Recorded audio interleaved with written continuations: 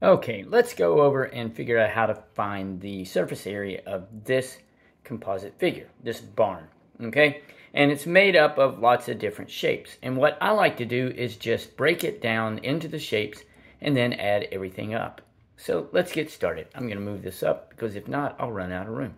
Okay, so first we have this rectangle and we have one on this side and the other. So I'm going to draw two rectangles.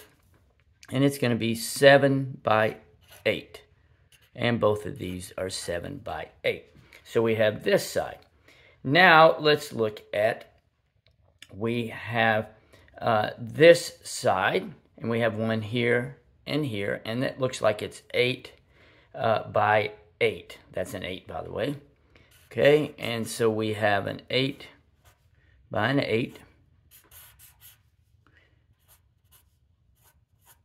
Okay, so far we've gotten this side and this side. Now, what about this triangle? Well, we have to do a little bit of work.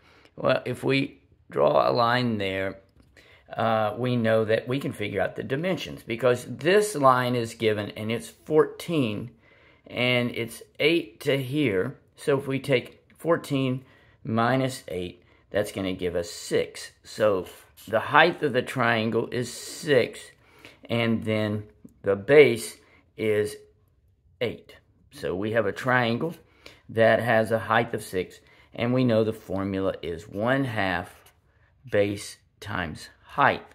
So that is going to be 1/2 times the base times the height. Okay, and then we have two of these. And then finally we have the roof. And the roof is, am I still on here? Yeah, the roof looks like it's 12 by 6, and we have two of these.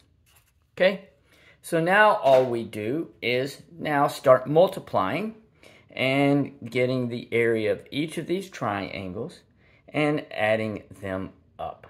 Okay, to speed things up just a little bit, I went ahead and wrote in, if we multiply 8 times 7, that's going to be 56. 8 times 7 is 56. These are going to be 64. 1/2 base times height. It was 1/2 8 times the height. So it's basically 8 times 6, and half of that is 24. And then 6 times 12 is 72. So now what we do now is let's just start adding everything together. And since we have 2, I'm just going to multiply everything by 2. So 56 times 2 is 112.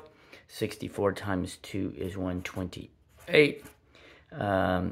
24 times 2 is 48. And then we have 72 times 2, and that's 144. Remember, all of these are centimeters squared because surface area is always squared.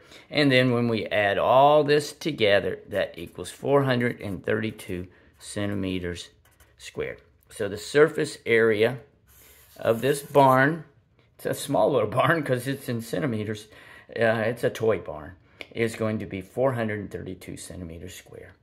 I hope that was helpful, and remember, kindness multiplies kindness. Be kind to someone today.